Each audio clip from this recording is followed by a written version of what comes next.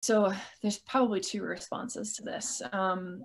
Why I do is because I think that there's a way for me to harness my passion and my skill set to help brands that align with those things.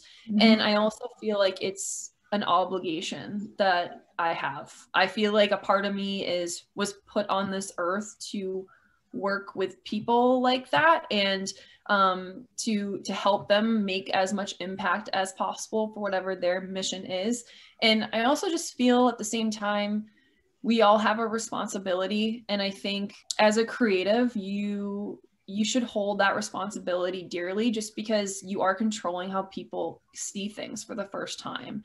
Yeah. And I don't think even I think about that as much as I should, but I think it's a responsibility we all should hold pretty dearly, because it's powerful.